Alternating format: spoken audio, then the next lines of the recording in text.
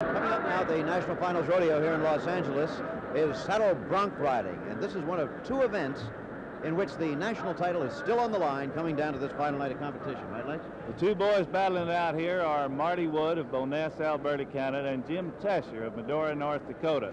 Both of them well familiar to Wide World of Sport viewers. They've won a lot of these big rodeos. That's right. Marty Wood leads. He was ahead when the final started.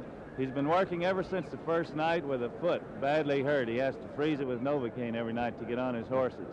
Jim Tescher has won about $700 more than Marty in the go-around money here, and they are sitting real close to one another in second and in third place in the total markings here. So again, right down to the wire. Right. And again, let's take a look at slow motion of this event, saddle bronc riding. Very much like the bareback, slightly different spurring motion, but the cowboy is marked on the same general aspects of his ride. Get in the rhythm of that horse, that's the secret. Here's some of the men. This is Marty Wood from Alberta, Canada.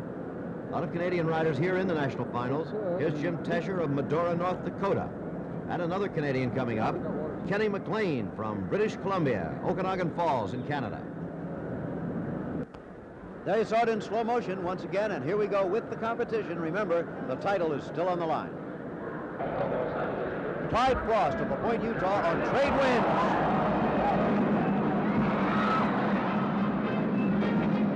Clyde Frost, one of the real good pros in rodeo, enters this and the bareback riding, and it's been a rough finals for him.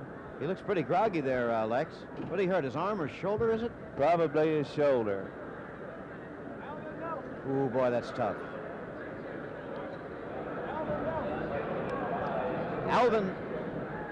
Here's Alvin Nelson of Sydney, Montana on Red Pepper.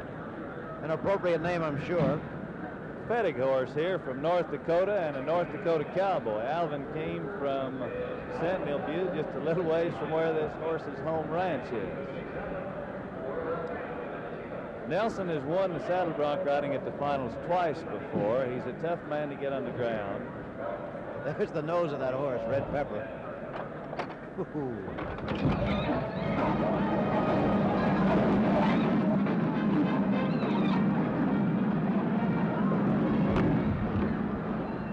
Well, our camera in the box over there got a good view of that. The horse bucked right into it, mashed the limbs back into the cameraman.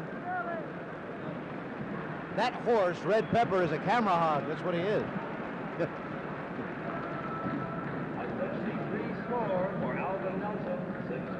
Okay, the score for Alvin Nelson, 63, gives him a grand total of 447 for the national finals.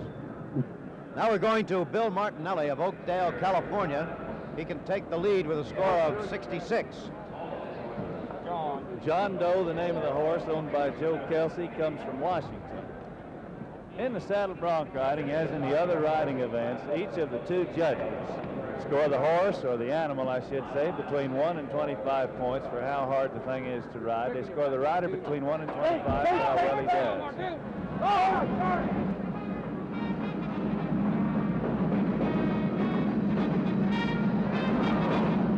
Martinelli's score, a big goose egg. Didn't make the necessary number of seconds on the back of that horse. Here's Curly Hebb of Fall River, Kansas. The horse is named That's All. How about this, Lex? Would you describe that a little bit? Well, they ride with a braided rope rein on one side of the horse. Curly Hebb, a right-handed rider. Most cowboys ride with their left hand. He also uses a glove. Again, an exception. Most saddle bronc riders don't use a glove. The rein is all important on a horse. If they measure it too long, give the horse too much rein, they won't have anything to balance on as the horse lunges forward. If they take it too short, they'll get jerked out over the horse's head. The only way they know how to take the rein is to ask another cowboy. One of the men entered against them. Great tribute to the sportsmanship of rodeo pros that this information is never withheld or wrongly given.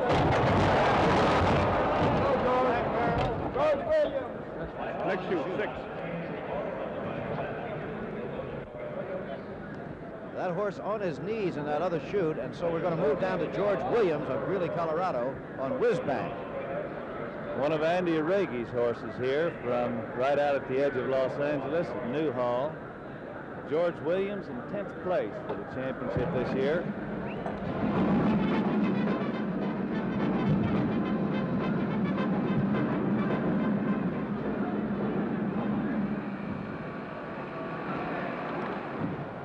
Well, he made the required time before he hit that dirt.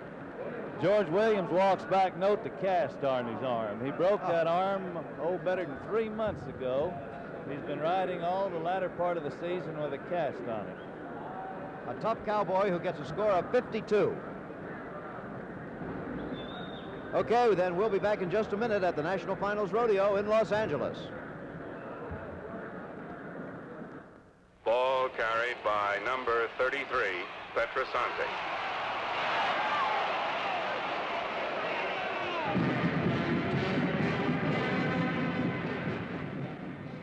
Nick Petrosante, Detroit Lion fullback, starts to pick up the pieces after a rough game. Vitalis helps. Keeps his hair neat and natural-like all day without grease. Uh-oh, greasy kid stuff. Creams and oils use grease to keep hair in place. It can't look natural, but it can with Vitalis, because Vitalis, and only Vitalis, has V7. 100% greaseless V7. Nick's hair looks great, natural-like, and Vitalis doesn't pile up on his comb. Vitalis keeps hair neat all day without grease. Prevents dryness, too.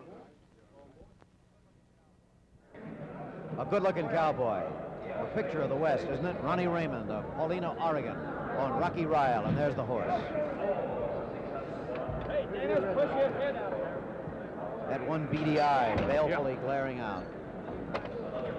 Kind of looks like a camel on that foreshortening of the lens.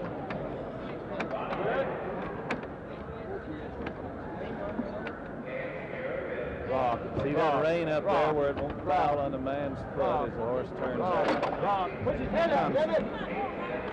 Or does he?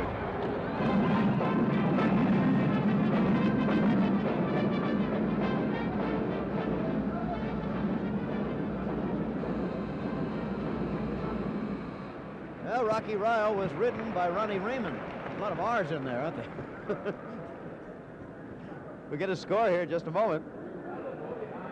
Complex of R's, 49 the score for Ronnie Raymond on Rocky Ryle.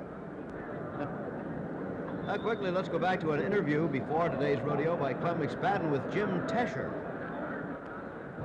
Here's Jim Tescher, and many times you think about a rodeo cowboy that should live way out in the country. How far do you live from your grocery store, Jim?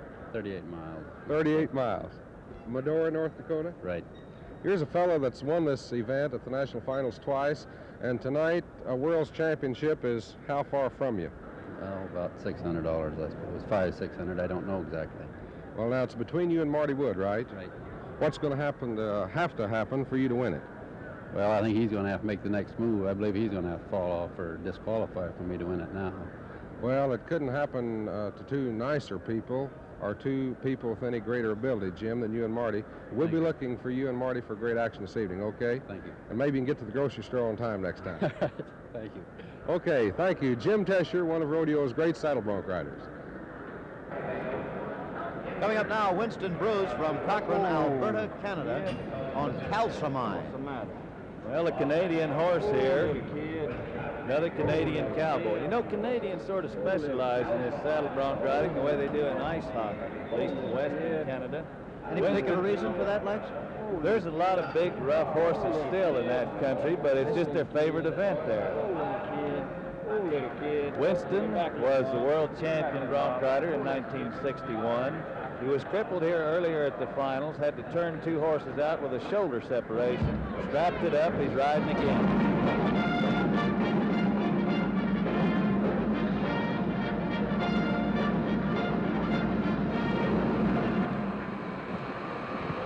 Moving in now after the whistle, too late to say Winston Bruce.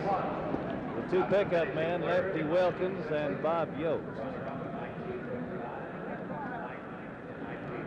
And there's Winston Bruce, who got the job done on this horse. We're waiting for his score, which is 56. A good score for him.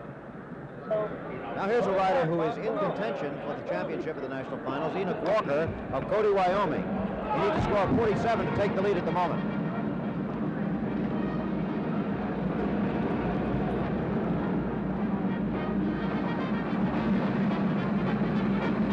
And he has ridden the horse Wanda D. The question now is the score. If he gets a score of 47 or better, he'll be the momentary, at least, leader. Score of 69. Very good score. And Enoch Walker has taken the lead.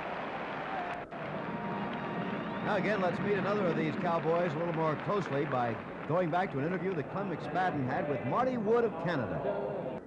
In this arena just a year ago, Marty Woods, former world's champion bronc rider of Bonessa, Alberta, saw his world's championship last year slip away from him on the final horse. And Marty, this is kind of like a Hollywood script writer. Same deal, isn't it?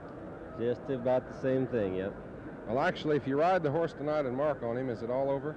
No, I've got to place pretty good on him. And I've got to try to win third in the average and try to place in the go-around before it's really decided. So it's right up to the last one again. Well, Marty, this is like not only winning the pennant on the last day of the season, but kind of winning it with 2 out in the 9th inning, isn't it? That's for sure. Well, we'll be watching for you and wish you the very best of luck tonight, Marty. Maybe another world's championship going back to Canada. Thank you, Tim. Okay. Thank you. Marty Wood, former world's champion, could win it again this year. Another of the great names in rodeo coming up, Kenny McLean of Okanagan Falls, British Columbia, Canada. This time he has drawn a horse named Red Wing. And of course these horses are drawn by lot always. Yes, the horses are all numbered here. The judges draw to see who gets them. This is a horse from the Calgary Stampede. Seems our Canadian boys are drawing Canadian horses tonight. McLean was a world champion in '62.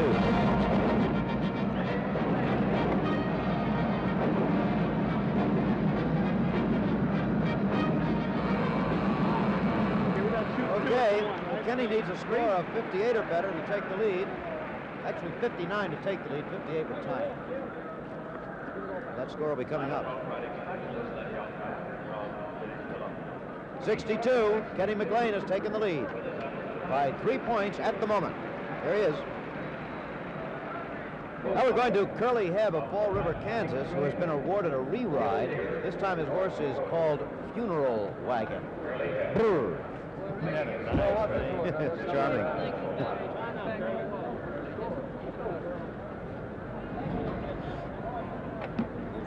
On the horse now, Curly Hebb. Hebb was here in 1962, also qualified that year. See if he can get this one out of here. Trouble with the last horse. That's why he got this re-ride.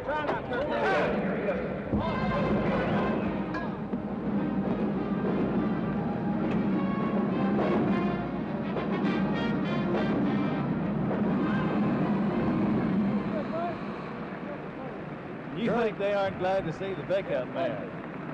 I'll bet they are. Standing by for Curly Hebb's score.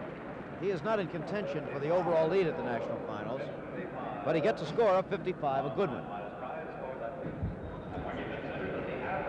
The next rider here, Jim Tescher of Medora, North Dakota, needs an extremely good score to take the lead. He needs a score of 72. That would really be up there.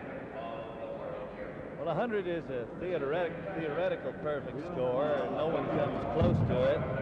If anybody might get way up there, it'd be Jim Tescher and the combination of the Canadian horse from Reg Kessler Spring, Hatrack.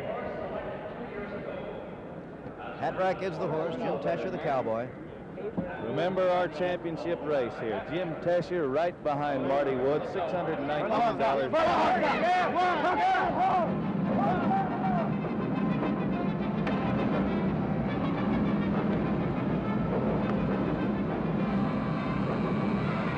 There you have it. Now stand by for the score for Jim Tescher, because as Lex indicated, he is still in contention for the World Championship for the year here. And this ride could do it for him. Also, as far as the national finals rodeo is concerned, he needed to score 72. He got 58, however. He is not going to win the competition here at the national finals, but he could still win the world championship. We'll have to do a little arithmetic on that to figure, but a lot of it depends on what our next man does, Marty Wood. And now here we go with Marty Wood of Bowness, Alberta, Canada. Looking at the horse, and here comes Marty, who would like to be the world champion, and we'll know in a matter of just a very few seconds. For 7 horses, Marty Wood has been freezing his foot with Novocaine, crawling down on these bucking horses, trying to stave off Jim Tescher's bid for the title. One more time.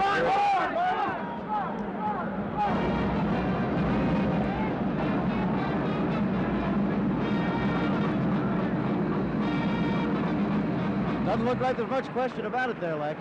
Both our judges, Sonny Terman, Bill Williams, are marking their books. That indicates that Marty has qualified. If he beats Tescher tonight. 62, there's the new world champion. Is that right, Lex? That's right. Jim Tescher marked 58, Marty Wood 62. Marty Wood of Canada, the new world champion in that event. We'll be back at the National Finals Rodeo in just a minute.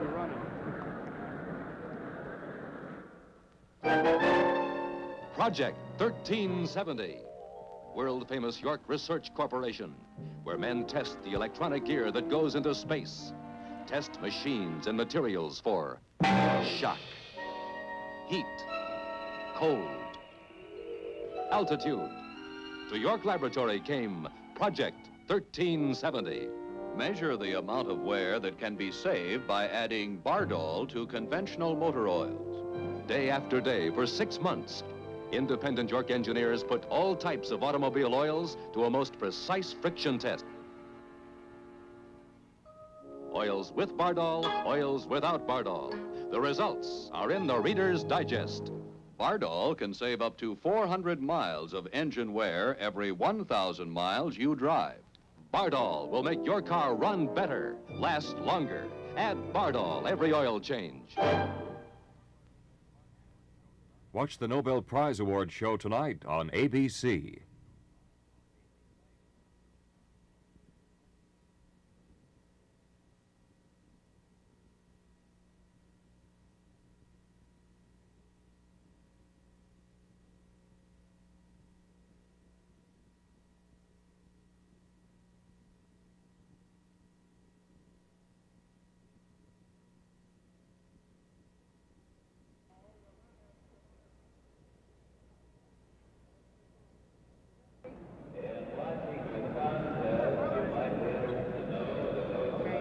Well, here's the national finals winner again, Kenny McLean, 2 years in a row, Kenny. No, thank you.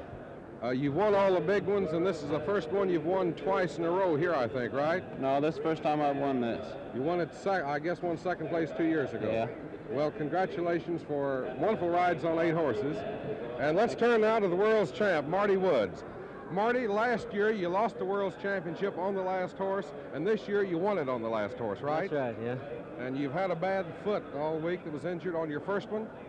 Yeah, my re-ride on my first horse, went into the gate and twisted it back.